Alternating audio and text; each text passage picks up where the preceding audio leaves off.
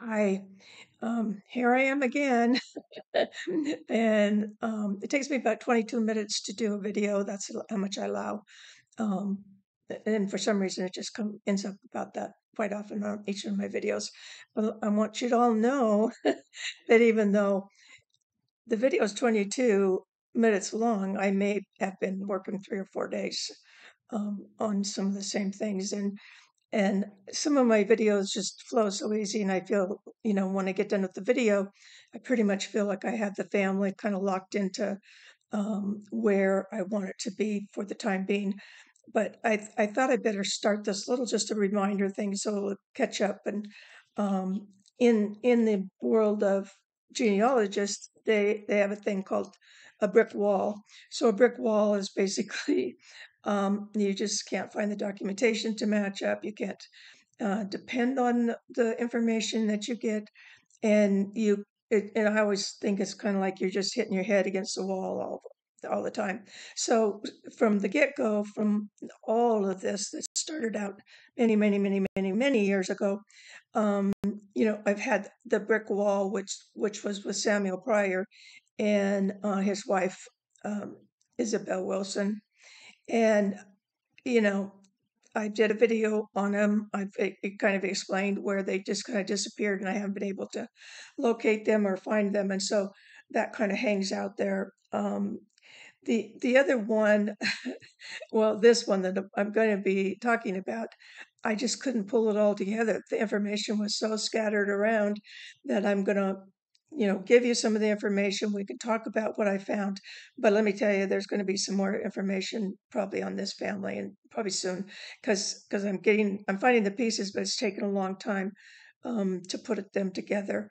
And then there's been one that I haven't even mentioned, but um, it was when I actually realized that one of the Allnuts that was married to Orion was the last name. And I actually got the documentation to follow all the way over to Ireland. And so I was like celebrating because I I know there's places, but I feel like I have to have all my ducks in a row, all of my reports in a way that are really solid. I think that sometimes if you go too fast when you're doing genealogy, or if you take information from somebody else without really checking it out, you may end up in that same boat. And once you're on the wrong road, sometimes it takes a while to get back into where you were. So in that particular case, so the last name is Ryan, and I read this beautiful thing about this valley that they came to from Ireland into Montana, and it was grassland. And I they said they had cattle and they said had sheep, and that they never left there. And I think more people came from Ireland. It was just they didn't want to leave any of to go to any other states. They just felt like they made their home. But what was sad is there was a newspaper clipping I found, and the main lady that I was working on actually was killed by a very large ram. So um, that was, I don't have all the details as far as, the newspaper report that I read, basically said she was attacked by this large ram, and that she did die in the hospital from those injuries. And, but I was curious because I know that usually farmers don't like to have cattle and um, sheep, you know, they eat a different pattern, and so they don't want, especially the cattle people, um, they will get very angry about the sheep farmers because the sheep will eat the grass, but it'll eat the root too. So then it's barren. So cattle doesn't do that. Cattle will munch along and eat the tops, but leave the roots so that it replenishes itself. So for this family from Ireland that were managing both raising cattle and sheep, I thought that was kind of interesting, and I want to do some more research on that. So I have my little, board that I keep either on the board or in my mind of the things that I want to continue on and go further with.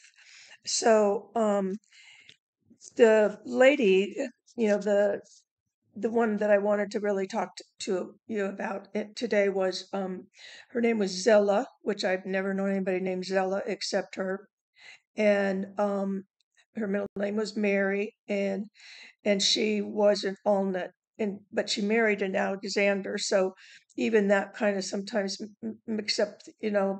The McDonald's are great about they name their kids the same name as them and all down the line. And my brother and I pulled our hair out about that and times trying to, will the real McDonald please stand up?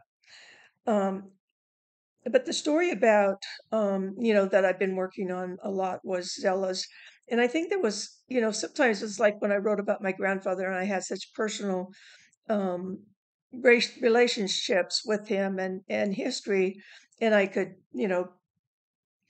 convey that. And so Zella was another one. Now Zella was 14 years older than my grandfather, so there was 11 kids in the family, and so you wouldn't necessarily think that this family was just tight knit, and they kept going around and living where and working wherever if somebody had a job, then they'd go on. So so the man she married, Alexander, um, was interesting because he came from Illinois, and I don't have any Illinois connections at all. I have Kentucky, Missouri, and I have my certain states, but no Illinois. But when I did some research to see what was going on in Montana and where I found him as a younger person, before he married Zella, actually, it was a combination of that period of time is when the railroad was going through that part of Montana, kind of Montana, Idaho. It's really, really close there. But also, they were having a gold rush there. So I always kind of wondered when I watched some of the TV shows or movies and stuff, these adventurers, they just take off, so where do you find their genealogy? So you have to search a little bit more, um, and try to piece it together. And, I don't know. Well, we'll see. I'm hoping to find a little bit more document about him, but it was interesting because he was there, and then he ended up in Montana in around Hamilton where Zella would have been. So then they got married, and then he took her and what kids they had. They had a total of 5 kids, but I don't know how many was with them. But they went back up to this area where the train was and where the gold rush was. But I think from some of the information, you want to get information from people who have either talked to like, so my sister had a notion, and she had been somebody had shared information with her, something about this particular Zella having to go back down, and leave that and take the kids. And but then she ends up in Kelso, Washington, which is where I grew up and where the people just went around there a lot. But she moved, and so it was a while before her husband kind of caught up with her. But they had a few children; they had 5, I think, and that's been very interesting for me because I think I can't say it's a brick wall, but this particular part of the family, these kids took off. They went in multiple different directions. They had overseas travel, they had military, but I haven't been able to like really tie it up with a bow. I feel good about Zella and about her husband and their first son. But one of the things I wanted to share also, and this was for my sister, and me a little bit, I do remember, but there's that age difference. And so she was actually close enough when she was in grade school to walk down to Zella's house. And, it was, we grew up in a small town, and people knew people. But she had this small house and these kids. Now, I don't know, I never met any of her kids, but I remember her. And other than my grandma McDonald, who she was the sweetest. But Zella was a very, very kind, very religious. She had, I remember Jesus on the wall and lambs, and she was a devout Christian, and that was a big part of her life. But she led a very poor survival, really. And it was interesting how those kids didn't stay to help her out. But so my sister was, and I knew I could smell what she'd always feed us, but my sister and I talked about it, and she said it was a Vienna sausage, those little tiny cans of Vienna sausage, and she would cook them up, and then little tiny cans of pork and beans, and that was what we were fed by her every time we went. And you think about the nutritional value of it, or even think about the food we were eating. We were very limited on, we had a lot of wild meat, fish, you know, fruit, whatever fruit we could put up and can, and then and vegetables, and very. It wasn't until I went to San Francisco that I realized, oh, there's French food and Italian food and pizzas and all the different wonderful things. But we kind of ate a very, it wasn't once a year. Like at Christmas time, we would get, usually it was something exotic, like a tangerine, which you never got. Or I remember every once in a while we'd get like a coconut or something exotic like that. But so the big reminder was when you can actually remember the house and remember the smell and remember Jesus being on the wall. You feel like you know this lady a lot more than sometimes when you're just doing the census reports or reading the death reports. Or I spent a lot of time looking for the information on that level. So she eventually and my mom would go down there, and I guess maybe mom was visiting her with her, but she always fed us this, you know sausage and pork and beans. And but she fell in her later years. And she fell, and then she ended up in a nursing home, and then shortly after that she passed. And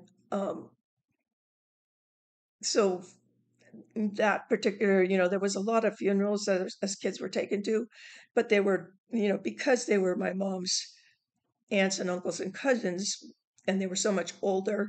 A lot of times we would go to these, you know, funerals and visit cemeteries, but it was always based on, my mom's commitment to that.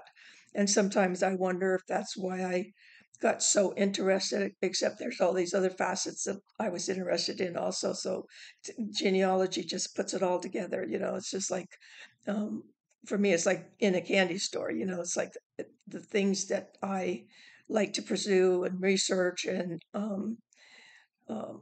read maps and all the silly things I do. And I love to travel. So, it fits right in there. So there was her son, and this was a really interesting thing. Because I want to read a little bit of it to you. So I don't know if you remember back, but we had another family member that was in this same boat, with one child that was, they called it being feeble-minded. And so her first son, John Wilson Alexander, he was born in Hamilton in Montana, and he died at the Salem Marion County in Oregon. And this is like a 2-page document that I printed out of the computer. And it was a man actually wrote a book about, and what did he call it? It was so interesting. Library of Dust is what he called his book. And he did fill in some of the gaps in regards to a lot of the stuff that I already knew about the family. But he, back then they called it feeble-mindedness instead of, like, now they call it, you know, disabled. It's basically people who can't read, write, talk. They can't take care of themselves basically, and so it was very common, evidently. And so this was the second one. Now this was not they weren't related as far as in the same people that I've been working on, but I thought it was interesting when this showed up. And this particular man who wrote the book, he actually said that he did this, and why he was talking about dust is that there is a large building down in Salem, Oregon, and if these kids or people die when they're in the facility, they cremate them and they put them out in this large, like a stadium building, and those ashes sit there waiting for somebody to come and get them. And there's a lot evidently. So I I did a little research with it. I went to a cemetery, talked to a man about how much it would cost if I like went and picked up the ashes and took it, put them in the cemetery where most of his relatives are buried, and and then yeah, I was certain I had all the documentation that I could go ahead and pick up the ashes and take them. But man, by the time I got done, it was going to be over $1,000 to take this person's ashes up there. And the one thread that goes through a lot, and you'll hear it over and over because it goes a lot. There's a lot of different things that happen when in families and after you die, what you want, what they want, what they do. I mean, it's very controversial and very private, but you see it like, I've seen la potpourri, like, there's no set thing that a lot of these people do. So if somebody else is working on this family and in this record, they're going to run into this also. So one of the things that I work at a lot is to try to get connected to the DNA matches that match our family. And there's other people, that aren't, like I'm generations away from, but at the same time, there's probably somebody my age in that arena that may be working and may have different stories and may have pictures. So that's part of why I just am doing the videos. It's not only just for the grandkids and for anybody interested in knowing what their where they came from and be able to learn, especially to watch a video is it's up to date enough. I think that younger people eventually will be interested in getting that information. um, so, he's still sitting up there as long as I know. And I think, actually, I was rereading this note, and it implied that they had changed the name of the facility a number of times, and that it's actually the facility now is not seeing those people. And I have a friend who has a son who has a lot of issues like that, and you know I've known her since she was pregnant with him, and he's like 17 now.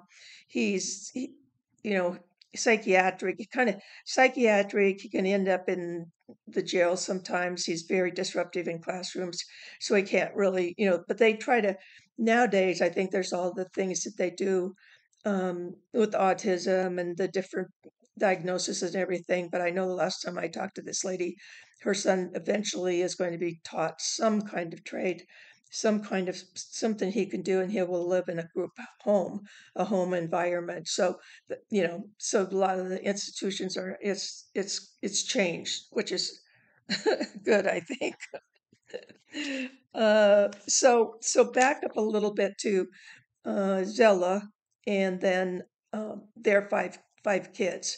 And I recognize the names, and my sister and I have talked about the names, and I thought for sure that they would just go right, bing, bing, bing, bing, bing, and not a one of them has did that.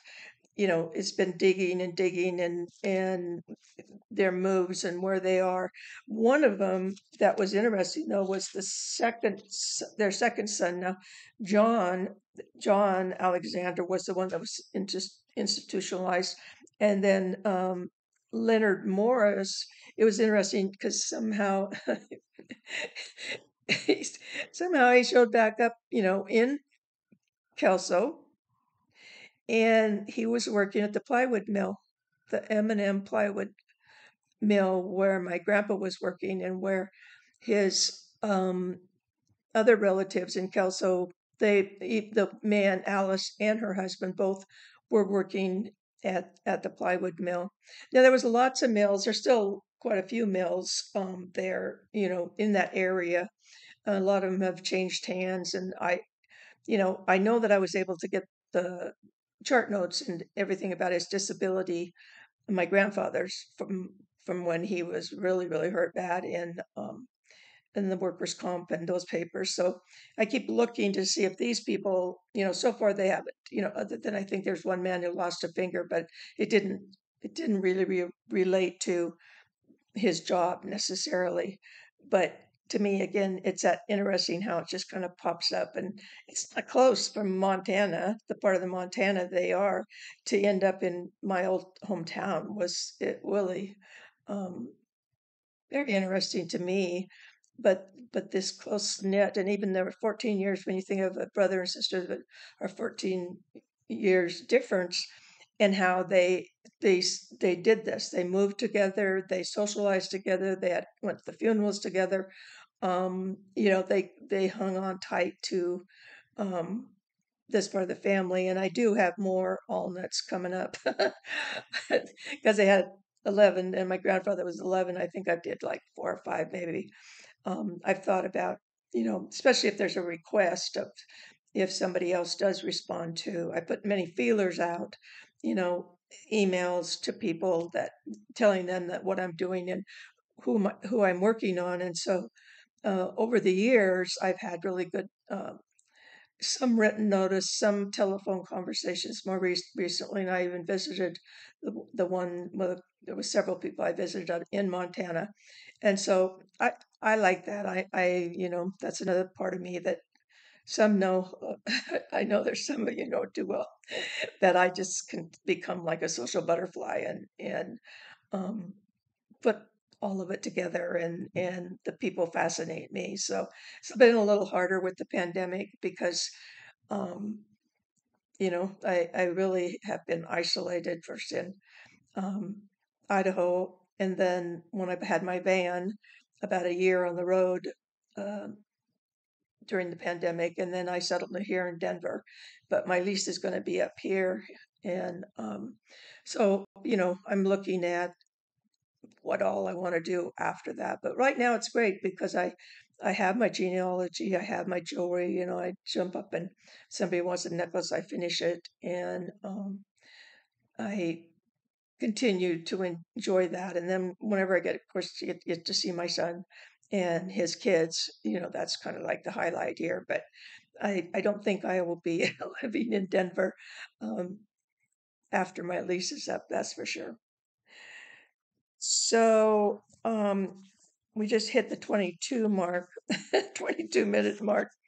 And I think that, oh, there was one other thing I wanted to kind of throw out there so people can realize, I say it over and over again, and I hear it when I join clubs and go to take classes. All genealogists talk about this, but I got this piece of paper, and it's a birth certificate, and